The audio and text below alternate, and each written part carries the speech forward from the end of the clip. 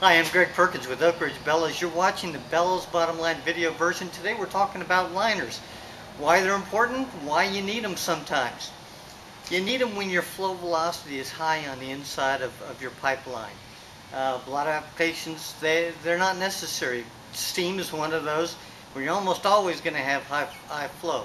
And liners, they'll protect your bellows. And I'm not just talking protect from over a long period of time from erosion, but it protects it from causing the bellows to vibrate and causing one of the few catastrophic failure modes of a bellows, and that's when it hits its natural frequency or resonates, and that happens when it gets a lot of internal flow. It could happen in external flow too, but in most cases internal flow. For a good example of that, you got to Google Tullahoma Bridge sometime and watch that video clip. Happened years ago. They built this bridge, the wind hit it just right or just wrong. The bridge began to buckle up and down in a sinusoidal pattern, and it eventually just broke itself apart. Well, that's what can happen if you have high steam flow or high flow. And I'm gonna say high flow is anything over 25 feet per second for steam.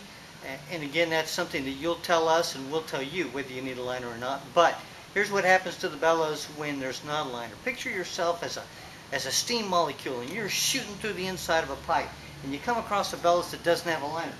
And what's going to happen is you're going to hit your head on every convolution as you go by. Boom, boom, boom, boom, boom, boom, boom, boom, boom, boom, boom, boom. Now picture yourself with a billion of your friends, and you're shooting down that same pipe, and you're all hitting your head against the inside of those convolutions. And you can hear that bellows kind of vibrate just with the little that I'm doing right there.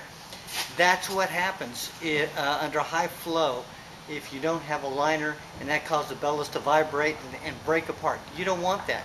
So the bottom line is, when you order an expansion joint, tell us what your flow velocity is, or we'll ask you what the flow velocity is, and that's why we ask. And if it is over a certain rate, we'll put a liner in it and we'll size it correctly. This has been an Oak Ridge Bellows edition of the Bellows Bottom Line video. Join us at www.oakridgebellows.com for more videos and more technical articles.